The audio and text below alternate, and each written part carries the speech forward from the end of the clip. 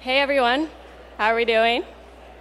Good. My name is Kelsey. I'm on the enterprise team here at Classy, and I have the privilege of introducing the next session, Progress in Poverty Relief and Water Access. We have 3 different speakers.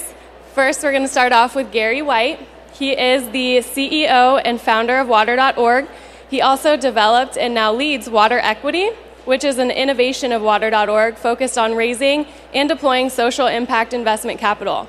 In 2011, he was named the Time 100 list of the world's most influential people. And in 2014, he was named to the World Economic Forum's Global Agenda Council on Water. So please welcome Gary White. Thank you, Kelsey. Is the mic? There we go. We got it. Clicker. Right. Okay.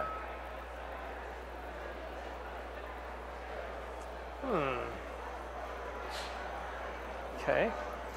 So, good afternoon. It's good to be here to talk to you about what's my passion, and that is water and sanitation in developing countries, and the journey that we've been on at water.org and now water equity. I think, people here probably get the fact that water, and probably also get the fact that sanitation as well, is a massive problem for people living in developing countries. So I'm not going to spend a ton of time today kind of diving into the problem, except to highlight how it can actually be the seed to the solution to the crisis. But I did want to touch on the aspects of the crisis a bit, and then get into what has water.org been doing over the trajectory of its history, dating back to 1990, and how our organization has evolved, and how we've used social entrepreneurship as kind of our anchor to get better, faster solutions to the problem.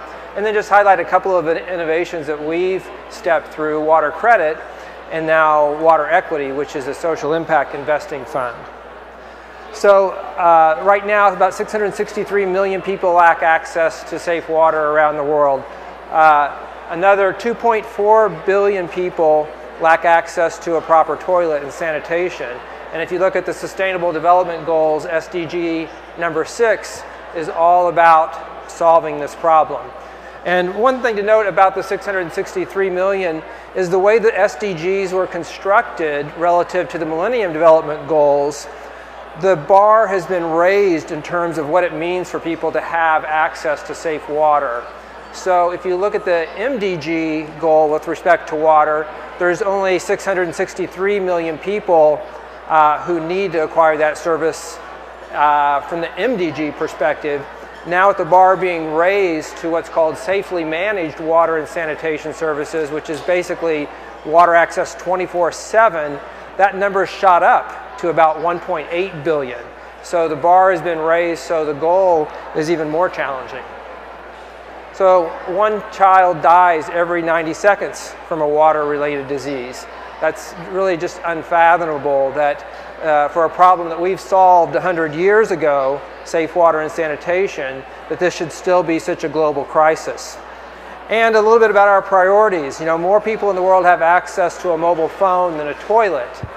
So this problem has been around for so long, and it's been so intractable because we haven't really put the innovation and the mental horsepower behind solving it. Imagine if we could put as much energy and effort and technology and expertise to work solving this crisis as we put towards solving the crisis of the next smartphone.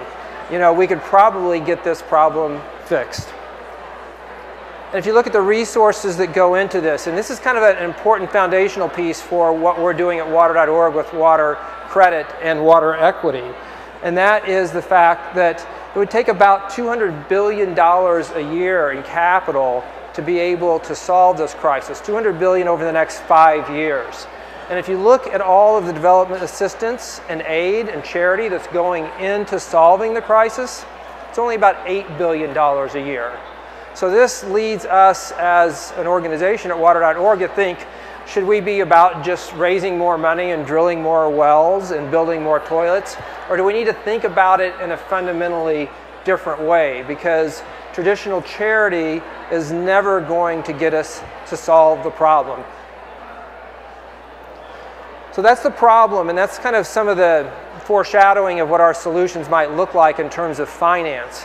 But just to give you the trajectory of our history, this really started in 1990 when I just brought some friends and family together in my hometown of Kansas City. And we raised about $4,500 that night and funded one project in a community called El Limon, Honduras. And from there, it's really grown very organically for many years, but it's evolved into what we are today. And a couple of the key milestones really is this concept of water credit that we started to develop in 2003. And I'll dive into that a little bit more because that really is the crux of this financial solution. And then in 2009, we were fortunate to catch up with Matt Damon's organization, H2O Africa, and we're working with them. And then Matt and I thought it would be much more efficient if we were just merge the two organizations. So Matt and I then became the co-founders of water.org in 2009. And then in 2015, we started looking at an extension of our water credit initiative, and that was how can we raise social impact capital in addition to philanthropy. Social impact capital meaning it would provide a financial return to investors in the US and Europe, but it would also provide a huge social return in the form of people getting access to water and sanitation. That went very well. 2017, we're spinning off Water Equity, which will be a separate entity, parallel with water.org, that will be focused exclusively on raising social impact capital and deploying it to water and sanitation solutions at the base of the pyramid. So if we look at what Water Credit and water.org has achieved to date, we've reached more than 6.9 million people with water and sanitation. And Water Credit accounts for 6.1 million of those people. So you can see the incredible leverage we're getting with Water Credit as opposed to just doing a more traditional approach, which we did in our early days of water.org. And to put this into perspective, the first quarter of this year, this calendar year, we reached 1 million people with water and or sanitation, just in the first quarter. That was more than we reached in the first 20 years of the organization, taking a more direct impact type of approach with wells and pumps and things like that. So water credit. So bear with me a minute because the water and sanitation crisis is complex, and sometimes it requires solutions that are more complex, like I said, than just drilling more wells. So water credit recognizes the fact that people living in poverty around the world are already spending huge amounts of money to get access to water. They're paying water vendors who sell water in their neighborhoods in the slums 10 to 15 times more per liter for that water than if they could get connected to the public utility and pay a small water tariff. They're paying in terms of the time that they spend scavenging for water, walking for water every day, hours. This money runs into the hundreds of billions of dollars every year that the poor are paying for water and sanitation services.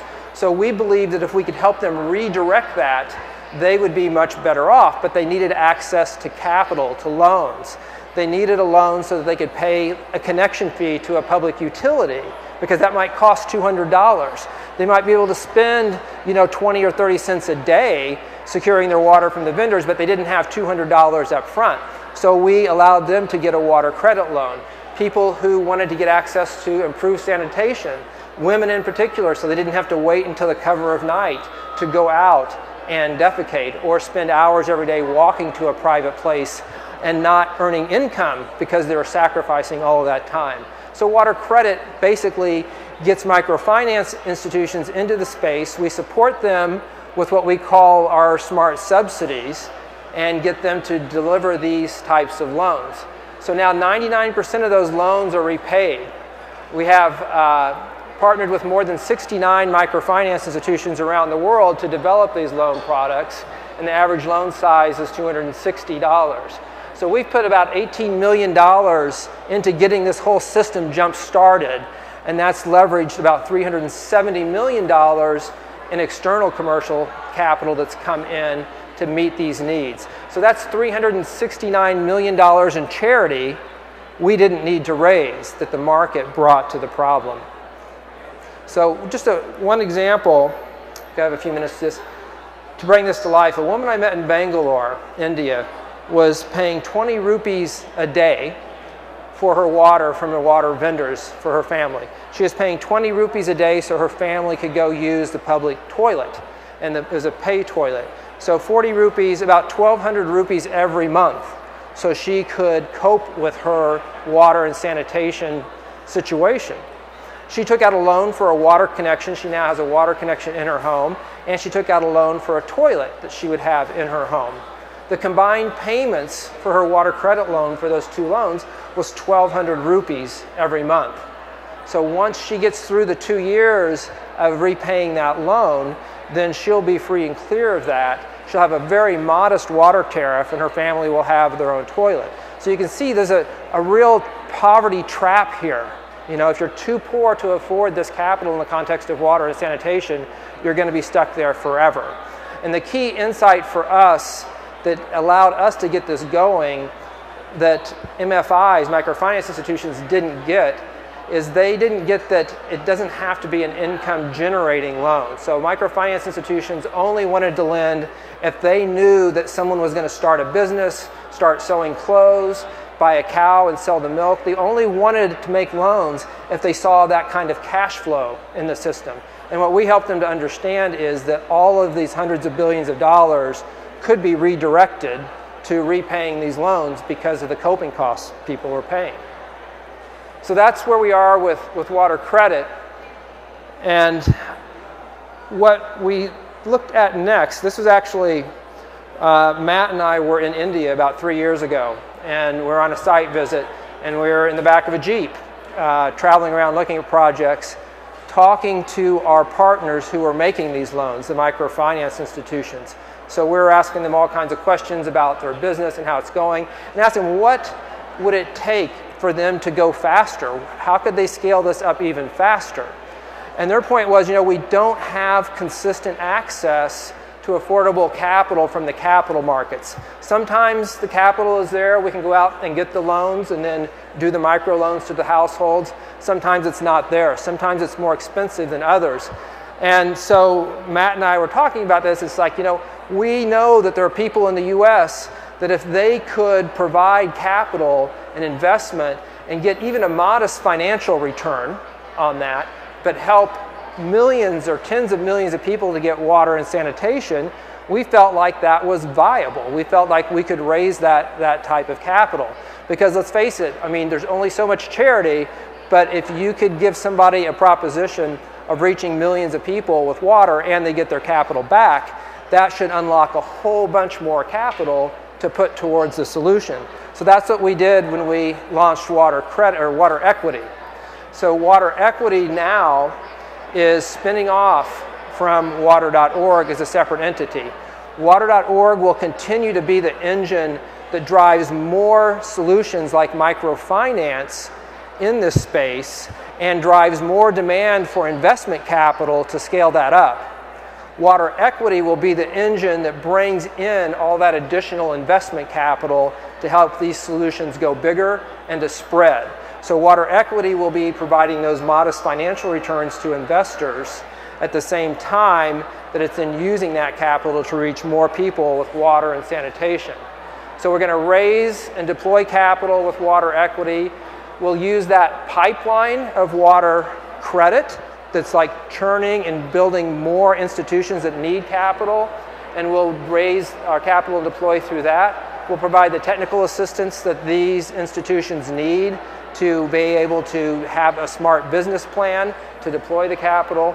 And then, very importantly, donors and investors, and particularly investors, they know what their financial return is. That's very easy to measure. We're going to rigorously measure the social impact and report back to them as well, so they'll know how many people are getting access to these services. So the first fund that we did was $11 million. We raised that in equity capital. We deployed it in India, and it's already reached more than 150,000 people with water and sanitation just since last fall when we deployed the funds. That was through our accredited investors. Accredited investors are individuals who have more than $1 million of investable assets. So we kind of started from the top down, and we're continuing to work with accredited investors to raise our next fund. But we've also launched an online platform at waterequity.org where anybody here can come and make a loan as little as $100 into a loan pool that will be then used to get more people access to water and sanitation over 2 years. And then you have the option to have your loan repaid or to roll it over. So we wanted to democratize this so that anybody could come at a social problem not just from the perspective of charity, which is still important, but to give everybody more options in terms of how they attack these problems.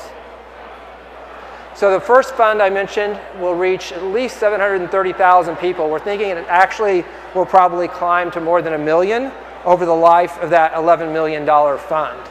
So that's over 7 years. So again, that's 1 million people that's going to be reached with capital that can be recycled and doesn't have to be charity.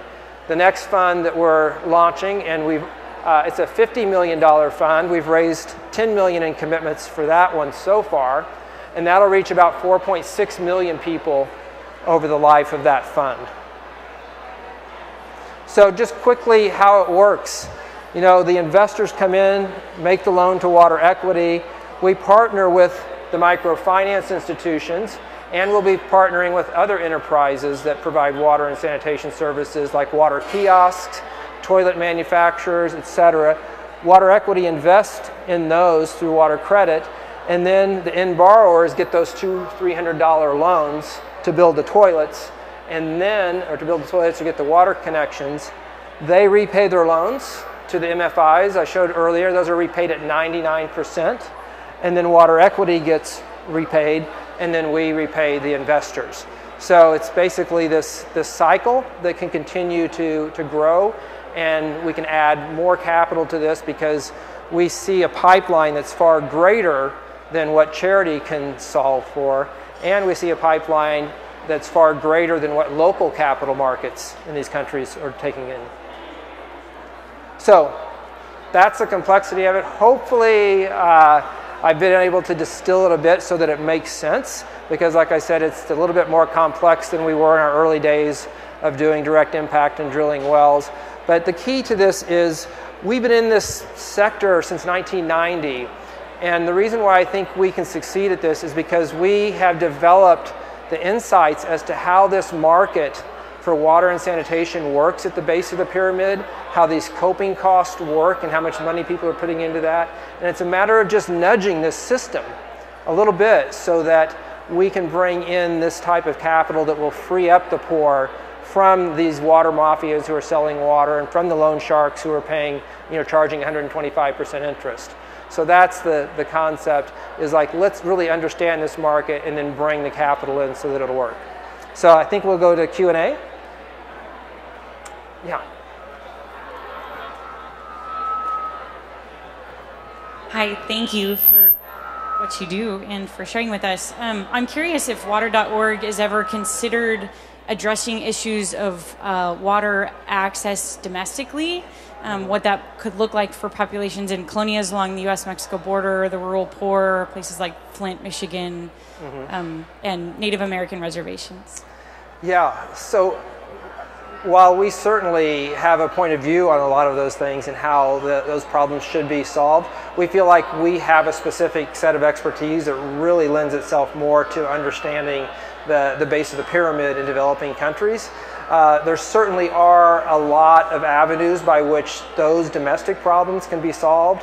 The U.S. government, the Indian Health Service, there's a lot of people who are focusing on that. So a lot of what what I've said oftentimes, our success at water.org has been determined more by what we say no to than what we say yes to. And so we've been very focused on developing countries and making sure that we could have the greatest impact there. So, yeah. And more.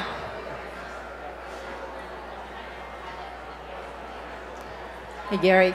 I'm glad you used the word water mafia because I wrote it down and I wasn't sure if it was appropriate to use that term. Can you talk a little bit about how you're dealing with the government relationship, infrastructure? Because it sounds like and maybe this, I'm not right, it's a one house at a time effort, but yet you've got the water mafia who's probably working against you in some of these situations. How have you dealt with the broader issue of getting the government to deal with the infrastructure problem so that you get at the root of you know, the access issue? No, that's really important. By the water mafia, too, what we're talking about are those local vendors who go around and sell water. But one of the things about them is it's not an incredibly profitable business, believe it or not. It's just really inefficient to move water around on carts with donkeys as opposed to putting it through pipes in the ground. So there's not that much of an entrenched interest that people who are getting water connections aren't necessarily a big threat to that whole industry. But the government is a key piece of this. So this is never going to be completely solved by, you know, water credit and by coming at this from the bottom up. But the bottom up is key to doing that. It's going to require capital from the top down so that there is infrastructure for the poor to connect to. And so what we believe what we're doing is we're actually helping deliver paying customers to the utilities. So hopefully that will give them more incentive to expand the infrastructure. We're helping them capture those connection fees so that they can use that to capitalize expansion of the systems. So it really is a mutually reinforcing approach that we're taking. One more time for Gary. Please give it up. Thanks, Gary. Thanks. All right, up next we have Komal. She is the founder and CEO of Copia. Copia is rated one of the top 3 startups run by women in the U.S. She was recently awarded University of California's 30 Under 30 Global Food Changemaker, 2016 Social Entrepreneur of the Year, named by Fast Company as one of the most creative people in business, and by Toyota as Toyota's mother of invention. Komal is also the recipient of the Nelson Mandela Humanitarian Award. Please give it up.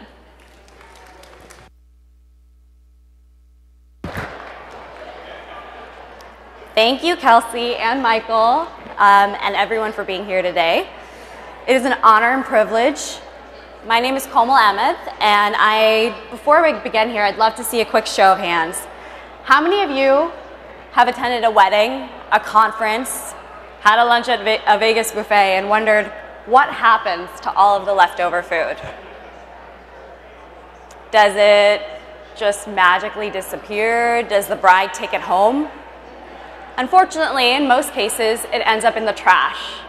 And that's why I'm here to share how my team and I are changing that reality. And in doing so, solving the world's dumbest problem, hunger. It was over 5 years ago today that I brought that concept to reality. It's amazing to think that you and I could use the same technology that we use to take a selfie, to request an Uber or Lyft, to now connect those with excess food to those in need of it. And I'm not gonna lie, it's a little surreal to be standing on the other side of this podium. Truth be told, as a daughter of Pakistani immigrants, I wasn't even supposed to be here. Let me explain. When I was growing up, I had 4 specific career paths laid out to me: doctor, lawyer, engineer, or complete failure. Well, I always secretly wanted to be a Bollywood actress. It could happen. I did what was expected of me, and I decided that I was going to pursue the physician track, because that's the only way that I thought I could help people. And when I was 18 years old, I got serious about planning my life. I was going to go to Berkeley and study integrated biology. I was going to train to become a doctor in the Navy. I was going to fall madly in love. I'd get married right after graduating college, have my first kid at the age of 28 after I finished my surgical residency. And as you can imagine, absolutely nothing went according to plan. Except I did fall in love. It just wasn't with a person. It was an idea. Looking back at my journey, I realized that it was one lunch that ultimately transformed me from a starry-eyed 18-year-old doctor-to-be to a 27-year-old pragmatic CEO of my own tech company. I was a student at Berkeley at the time, and I was walking down Telegraph Avenue when I encountered a homeless man begging for food. Something about him compelled me to stop and invite him to join me for lunch. And during lunch, he sat across from me, just scarfing down his food. So he was unbelievably hungry. And in between bites, he shared his story. He said, "My name is John. I just came back from my second tour in Iraq. I've been waiting weeks for my military benefits to kick in. And because they haven't, I haven't eaten in 3 days." Imagine, like 3 whole days without food. And I was outraged. I mean, it doesn't really matter what your politics are, right? This is a veteran, someone who had given the most selfless sacrifice for our country, only to come home to face yet another battle, that of hunger and homelessness. And then adding insult to injury, right across the street, Berkeley's dining hall is throwing away thousands of pounds of perfectly edible food. And what I realized in that moment was the stark reality of those who have and waste, and those who are in need and starve, and those two people right across the street from one another. Growing up, I was reminded by my parents, "Ek Komal, don't throw away your food. People in Pakistan are starving." Though well-intentioned and true, people are starving actually here, in one of the wealthiest countries in the world, where 1 in 6 don't know where their next meal is coming from. Women, men, children, right here. And while this is happening, over 365 million pounds of perfectly edible food is wasted. So clearly it's not a lack of food that's the issue. It's an ineffective distribution of that food. So hunger is not a scarcity problem, it's a logistics problem. And resolving this disparity soon became my life mission, so much so that I broke away from my carefully planned track, my predetermined destiny, my brown girl dreams. And after my conversation with John, the homeless veteran, I marched right up to our dining hall managers and I asked them, "What do you do with your excess food?" And they said, "Well, we try not to have any." I was like, "Okay, well, how often does that actually work out for you?" And after a lot of prodding, they admitted that they do have a lot of excess food, but they have to throw it away. And so I asked the obvious question, why would you throw it away when you could go right across the street to people in People's Park and donate it? They said, "Because of liability, we don't do that." And I was like, "Yeah, homeless people's high-powered attorneys are standing by just to sue you." And I thought it was such a ridiculous excuse. You were going to sell this food to us 10 minutes ago at full price, and now it's not good enough for people who are actually in need to be able to consume it? And I wasn't going to take no for an answer, and so I went online and I did some research of my own. And I discovered that in 1996, Congress had passed the Bill Emerson Good Samaritan Act, and it protects all donors, regardless of whether you're a corporation, organization, or individual, from any liability. I also discovered that in the last 20 years, the number of lawsuits or legal claims that have been filed against any business or individual has been 0. So your second cousin, twice removed golf buddy's uncle whose hotel shut down, that just doesn't exist. It's just that everyone has a story about it. And so I printed all of this out. I took it to the executive director of our dining hall, and I said, "I want to start this donation program. Here's all the protection. This is how I'm going to do it, and let's make it happen." And I'm pretty sure he just wanted to get me out of his office, so in less than 10 minutes, he agreed. And we started one of the first food recovery organizations on a college campus. And it was essentially a student-powered food recovery movement. Recovering from our dining halls, our on-campus events, our stadium or arena, and then redistributing it directly to nonprofits in need. And it was a great start, and an idea that I'd completely fallen in love with. But like most of you who have fallen in love, you greatly underestimate how difficult it'll actually be. So one day I'm sitting in class and our dining hall manager calls me. He says, "Hey, Komal, no one came to this event, so we have 500 gourmet sandwiches left over. They need to be picked up in 2 hours, otherwise we're going to have to throw them away. We need the fridge space. Do you want them?" And I'm like, "Yeah, I want them." So I grab my bag, I dash across campus, I jump into a zip car, because I don't have a car at the time. I go through all the one-way streets up to our loading dock, and then I see that there's no cart, so I'm like getting all of these 500 sandwiches one by one into the van, while I'm blasting the AC so that this food can actually stay cold, because it's perishable. And then frantically, I'm trying to get all of this food in, and then finally I slam my trunk, and I'm like, phew, thank God this is great food. Of course there's going to be nonprofits that want to eat it. And so then I proceed to call 30 plus nonprofits in Berkeley, in Oakland, even as far as Richmond. I'm like, "Hey, I have this amazing food, could you use it? Hey, I have 500 gourmet sandwiches, do you need them?" A third of them don't answer the phone. A third of them say, "No, we're cool, we don't need any more for today." The last third, "Yeah, actually we could use 10 sandwiches or 15 sandwiches. Awesome, now I have 475 sandwiches. And I'm literally on the side of the road so frustrated, why is it so hard to do a good thing? Why is it so hard to do the right thing? And where are all the hungry people at when I actually have amazing food? And it's while I'm sitting on the side of the road and I'm trying to extend my Zipcar reservation because I still have 475 sandwiches in my trunk. And I can't because someone's already booked it. So I was like, this is Murphy's Law in action, man. It's okay. The next person who gets the car, they're going to pop the trunk. They're going to have 475 sandwiches. It's going to be their problem.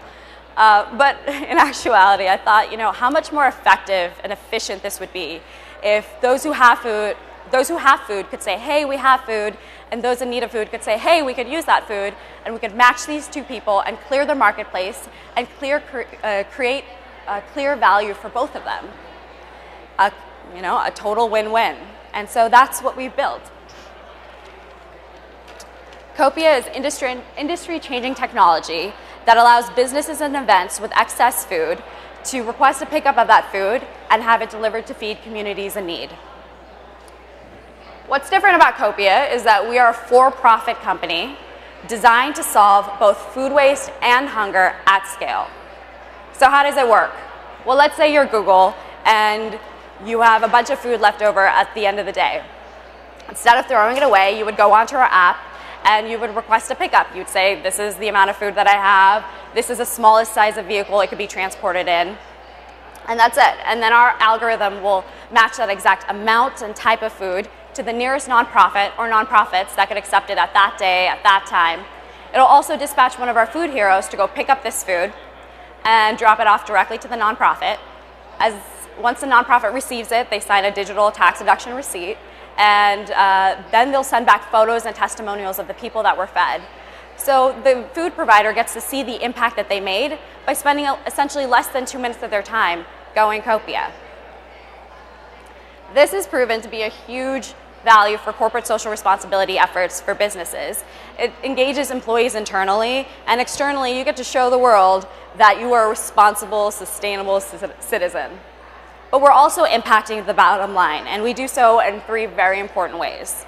So regardless of if you manage your food, or if you use a company like Sodexo or Aramark, we help you eliminate the disposal costs associated with surplus food.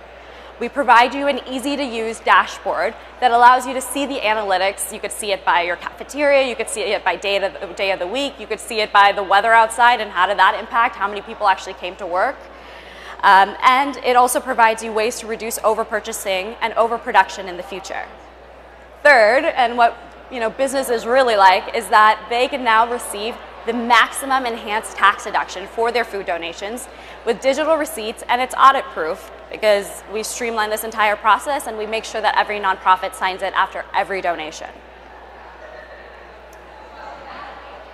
This quarter, we've achieved our goal of recovering over 460,000 pounds of food.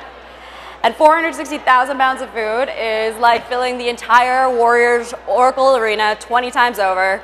And since I'm from the Bay Area, go Warriors. And in doing so, we've helped our partnering businesses save over $5 million. And I'm thrilled to share that this year we will feed over 1 million people, all with food that would have otherwise been wasted. So, thanks guys. Can I get some water? So I'm going to share a few quick success stories. Last year, the Super Bowl was hosted in the Bay Area, and our partnership with the NFL meant that we were able to recover over 14 tons of incredible food.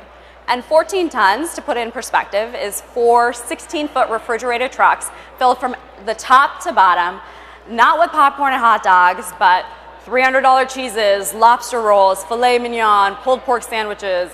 Not my jam, but really incredible food for the people that we serve.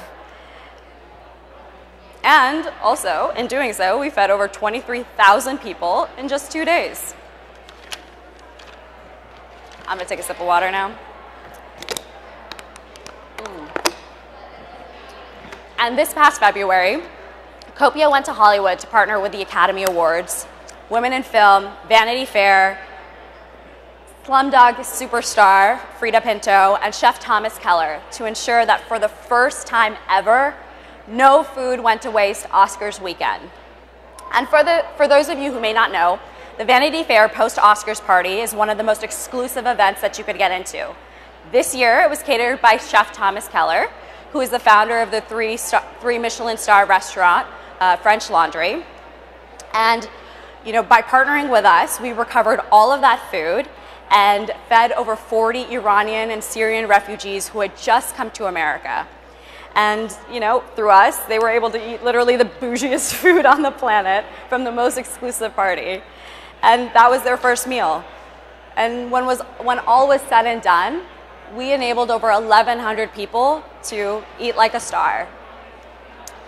And to take another and more frequent recurrence, because you could be like, okay, well, these events happen, once a year, big deal. Organizers at a local tech conference requested Copia pick up their excess food. They were expecting 1,400 attendees in just over the course of 3 days. And so just a few hundred pounds of food.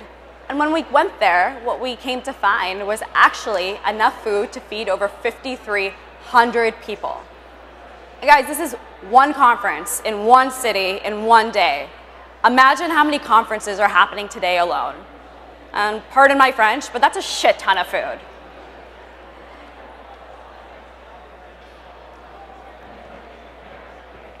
Copia's technology, its massive driver fleet, its 21st century convenience, and its benefits empower businesses to move towards becoming more socially responsible and economically efficient than ever before. Copia is a no-brainer for every business, large or small, and that includes all of yours. Hunger, like I said before, is not a scarcity problem. It's a logistics problem. And because of that, we know that there's a light at the end of the tunnel. And it is true, we're not the first organization to actually attempt food recovery, but we are one of the world's most effective. The idea of sharing food with those in need is not revolutionary or brand new, but Copia strives to make that process as easy and as intelligent as possible. We've built Copia to be for profit, for scale, to address these issues and actually to solve the problem. By automating that process and centering it around technology, we're not recreating the wheel. We're revamping what exists to match the needs and capabilities of our generation. And I'm sure you can agree, it's about time that humanitarianism met modern-day technology. It was one transformative lunch with John the veteran that completely altered my life plan, and it led me to finding the true purpose of my life. Pivoting would have terrified the 18-year-old me, but it empowers and invigorates the 27-year-old me. And I finally realized that you can make all the life plans you want. Just remember not to write them in permanent ink, but draw them up in pencil where you can erase them, alter them, challenge and improve them as life comes your way. Be open to the fact that sometimes your life plan and your dreams, no matter how audacious, how grandiose, how impossible sounding, even to you, are never too large to accomplish. In the words of the late and great Muhammad Ali, impossible is just a big word thrown around by small people who prefer to live in a world as it is, instead of using the power they have to challenge it, change it, improve it. Impossible is not a fact, it's an opinion. Impossible is temporary. Impossible is nothing. The impossible does not exist. So I ask you, what do you deem impossible? Global warming, solving the refugee crisis, free and fair elections, whatever it may be, there has never been a better time in human history to solve the world's biggest problems. And with technology, it's become more possible than ever before. The world demands, actually it deserves, the very best from its brightest. Something that maybe even you once deemed to be impossible. So I ask you, fellow badasses, when history looks upon our generation, where will they find you? Where will they find your organization? Standing on the sidelines or calling the shots? I urge you all to redefine impossible, to break limits and the standards that even you have set for yourself. And so we're nearing the QA session of this presentation, but before we move on, I invite you to join Copia. As a customer, as a partner, as a pre-existing food recovery organization, investor, team member, or even fan. Together, let's use our potential, our talent, our skills, and our abilities to conquer the impossible. We're moving humanitarianism forward, and we want everyone to be part of this movement. 9 years ago, it would have been impossible to imagine standing here before you as a CEO of my own company. And yet here I am, reminding you that impossible is just a word. Thank you. That was great. We have time for one or two questions.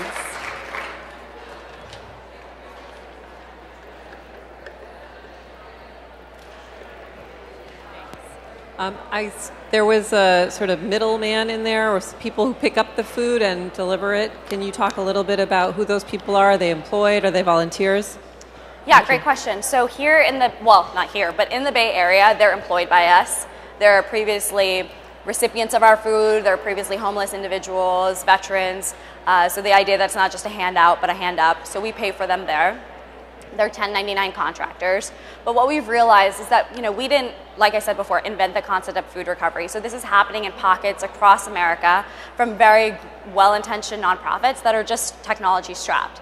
So now as we expand, we're partnering with those organizations that have pre-existing volunteer networks and giving them the driver technology, giving them the most effective routing, giving them the platform that they need so that we could bring their donors on as customers, their nonprofits on as being able to, modify their needs and what they need, what kind of food they need, when they need it.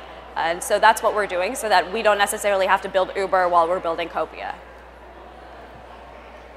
Thanks. Hi, Suzanne at Salesforce. And we really want to use you guys at Dreamforce this year, our big conference. And I think we got stuck at the unions. Yeah. So can you talk about that? Is that common? And how can we help bust that cycle?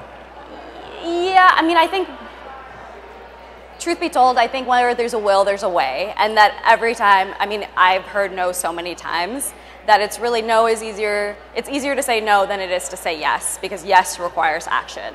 And yeah, people have said, even in the hotel industry, when we're partnering with hotels, they're like, oh, well, there's unions, we won't be able to recover this food. And we've always just found a way. Like I said, where there's a will, there's a way. This is the right thing to do. And so I'm not really sure, and I'm not totally certain on the details of why the union was even an issue in that scenario. But I think that it's nothing that's not insurmountable, especially given Dreamforce is such a massive event. It could feed thousands of people. Thanks, though. We should talk after.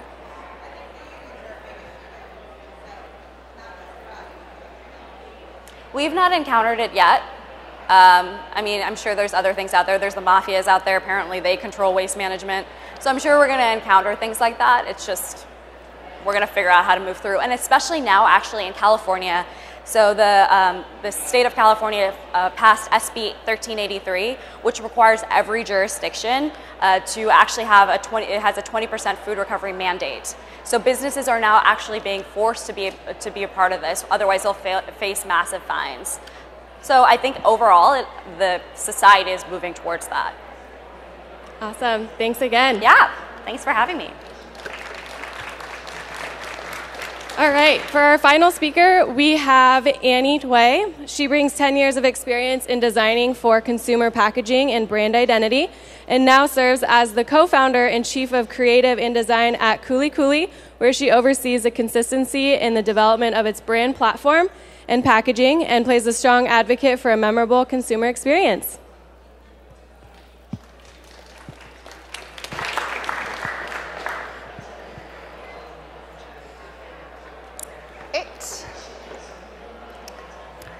Hey everyone, I'm here to tell you about the story of a superfood that revitalized an island nation. So we'll start with a video.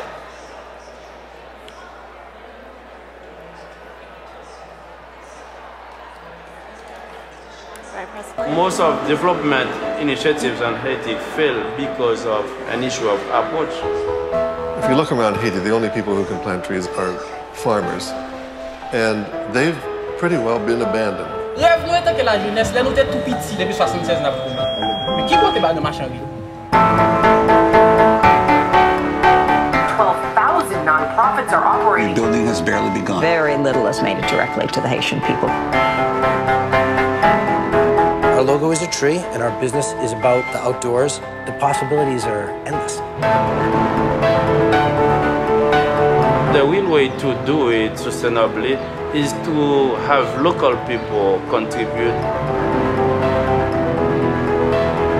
Timothy, we wanted to be able to pay the farmers to plant and protect trees. We took this idea to the Timberland Shoe Company. They said, brilliant idea, but what happens when we stop paying for it? This is the future of agricultural export, right here. This is where it starts. It's not a personal business. It's a business for a population. Soil a vin vek, a vin bel. Et si on a venu vous couper? Non, non, pas mon ta couper. Mais je vais récolter lui, quand l'école avec lui moins. À crédit à l'aide de qui faut une boutique là pour ça. This is the Moringa nursery. You would launch in partnership with Whole Foods. We teach them what we're doing, why we do it, so that they can continue by themselves. Nothing in life is easy. If it's easy, it's not an objective. Après le moment, la saison, pour nous faire, nous pouvons gagner moyen. Pour le pays. If you can transform this land, there's nothing you can't do.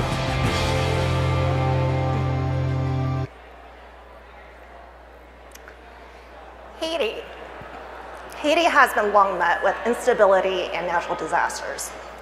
Decades of decline and impinging plantation monoculture has led to widespread deforestation. Today, the country is 98% deforested. As you can see from this image, that's the border between Haiti and the Dominican Republic.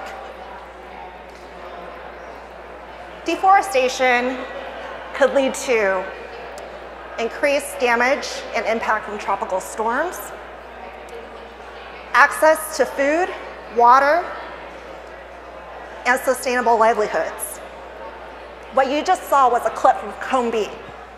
It's a story chronicling the partnership between an NGO leader and also an agronomist. Now, they believe that by planting millions of trees and increasing crop yield, they'll be able to actually improve the forests in Haiti and improve livelihoods. And they do this through a method called agroforestry. Now, to ensure the sustainability of their work and their progress, and also the funding that they also took on to build the livelihoods and the economies in Haiti, they're looking for partners in the US, international partners that can actually help tell the story of Haiti and grow demand for Haitian products. And that's where we come in. Meet Kuli Kuli. So Kuli Kuli is a food startup and social enterprise based in the Bay Area. We were founded in 2012 by 4 founders of diverse backgrounds. Now, we all shared one common vision and one big idea. If we can build a sustainable business, a business that actually has a bottom line and actually has a mission to plant more trees and improve livelihoods around the world, then we've got something going. Who here likes to eat salad? Who here feels like that you don't get enough veggies in your diet? Anyone? Is it kind of a pain tearing up those kale leaves? It gets expensive. Well, a Hartman Group report actually discovered that 68%, more than 2/3 of Americans, are looking for more convenient ways to get their greens on the go. In addition, Americans are more concerned about the transparency of the food products. So if you ever go to Whole Foods, any retailer, pick up a convenience product, you're always going to look at the packaging, you're going to look at the label, look at the ingredient statements, but you also wonder, where do these ingredients come from? And does that matter? And how does that impact the planet? Meet moringa. Moringa is a small leafy tree. It grows fast and it thrives in dry, arid climates and also in tropical climates. What's fascinating about moringa is the leaves of the moringa tree are actually more nutrient dense than kale. In a side-by-side comparison with kale, moringa provides more protein, more calcium, iron, fiber.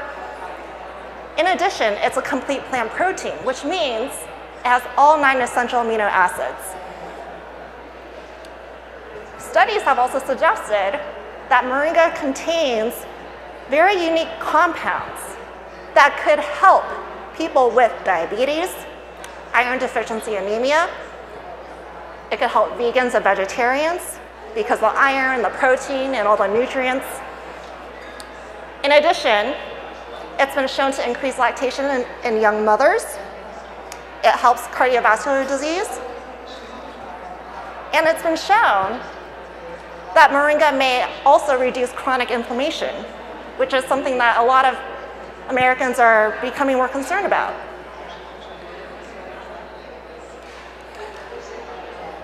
Now, here's the most incredible thing about moringa.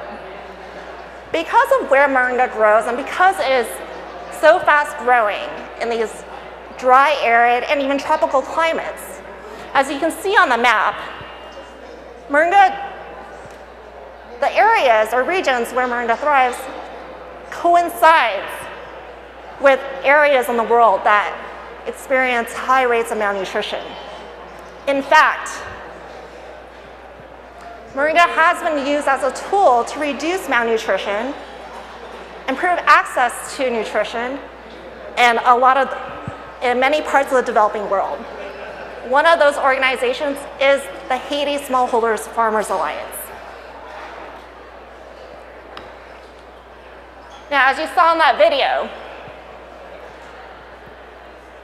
SFA is looking for partnership to help tell their story and actually help grow demand of a particular plant, moringa.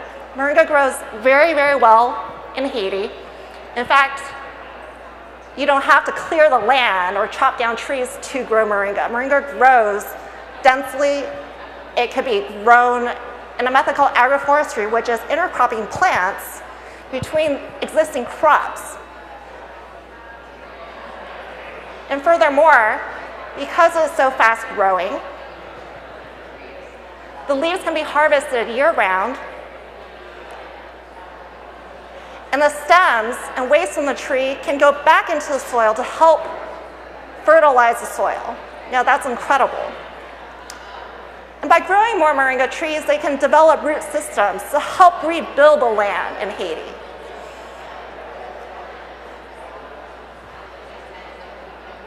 So they met Cooley, and we met them. And through a partnership, we created Moringa Green Energy Shots, made with Haitian moringa. Now that's incredible. We've launched in Whole Foods, in partnership with Whole Foods, across the nation, and now these products are available to all Americans. And not just in Whole Foods.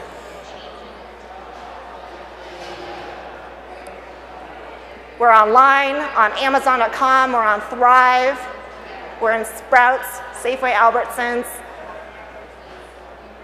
We're in over 2,000 stores, and we're growing. Now these products, hopefully by the end of 2017, will be in over 3,500 stores. But what does that mean? What does it mean to offer moringa to American consumers? How does that impact Haiti? You see, by purchasing more moringa products, by understanding what moringa is, you find ways to nourish yourself and get more greens on the go. You don't have to sit around and tear up your kale leaves. You could just purchase moringa and know that the moringa is coming from a place, a source that matters. And by doing so, you're able to plant more moringa trees. By growing demand, we can plant more moringa trees, work with more farmers across the planet, and teach them how to grow more moringa. And in addition, we'll improve their livelihoods, improve access to nutrition.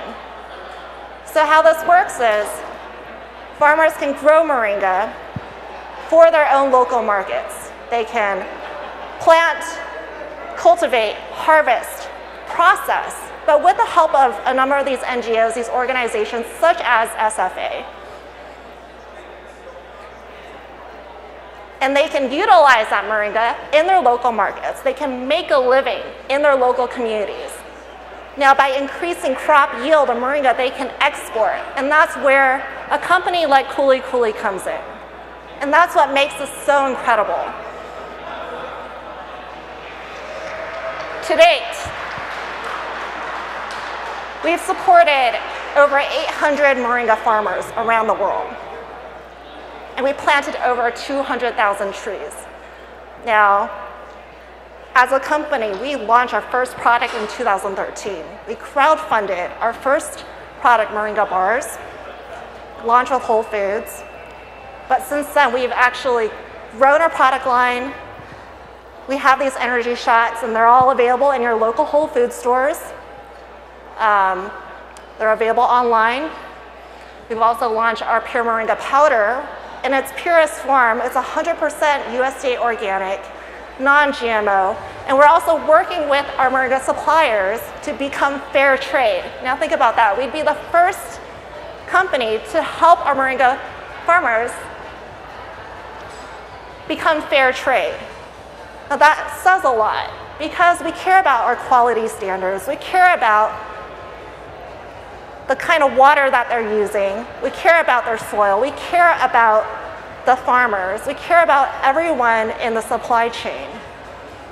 And furthermore, Kuli Kuli is now a certified benefit corporation.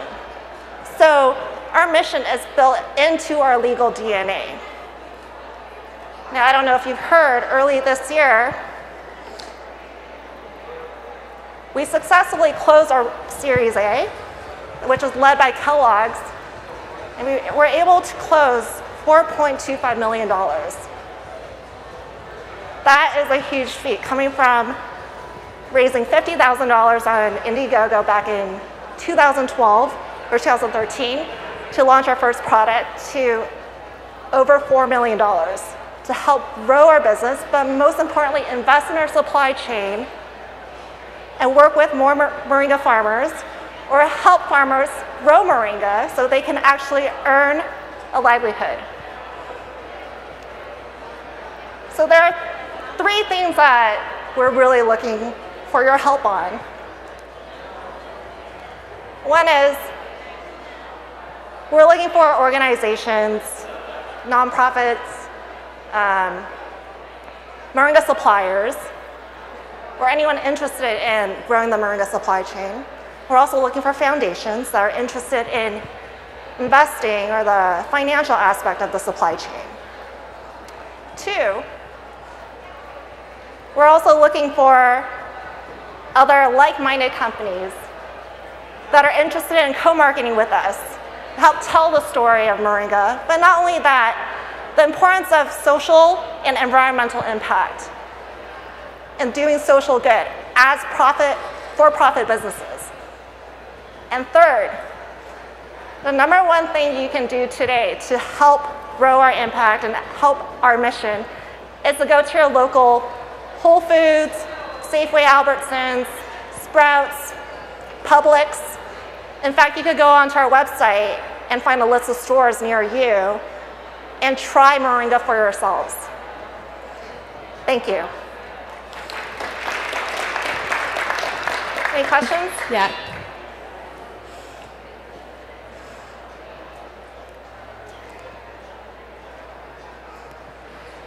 So often when the US picks up a new food craze, the country that is growing the product exports the product, and then sometimes that becomes unaffordable to the people on the ground. And there's a ton of examples like this, like quinoa in Peru and other countries, Bolivia. Are you doing anything to protect the cost of this plant in Haiti, or to help people with malnutrition in Haiti and not just here? Yeah, that's a really good question. In fact, it's a question we get asked a lot. The difference between moringa and quinoa is moringa is fast growing and it grows everywhere. It's like a weed. It's unlike quinoa, which has to grow at certain elevations. And so in terms of supply, it's nearly unlimited. The other great thing about moringa is it grows very well in poor soil, which is why it does grow in very arid parts of the world where other plants and other crops do not grow.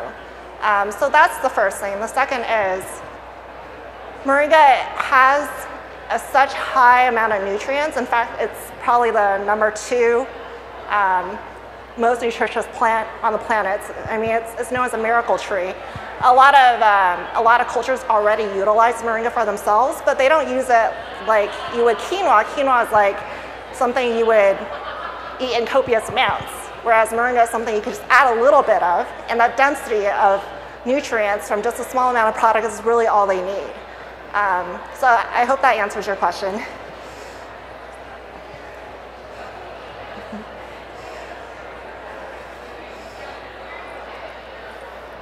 What elevation and what inputs? What elevation does moringa grow in? It grows like low or mid elevation. It's not a high elevation plant. So, for example, it grows very well in like West Africa. I think desert climates. I think it's a little different from coffee, which requires a certain elevation, like a higher elevation. So you mentioned being a benefit corp. Are you a certified B Corp or a public benefit corporation or both? Both. Okay, cool. Yep. And have you guys been a PBC since you incorporated, or have you changed recently? So we recently changed to become benefit corporation, but we've been certified B Corp since I think early last year. Awesome. Thanks again, Annie. Yeah, great. Thank you.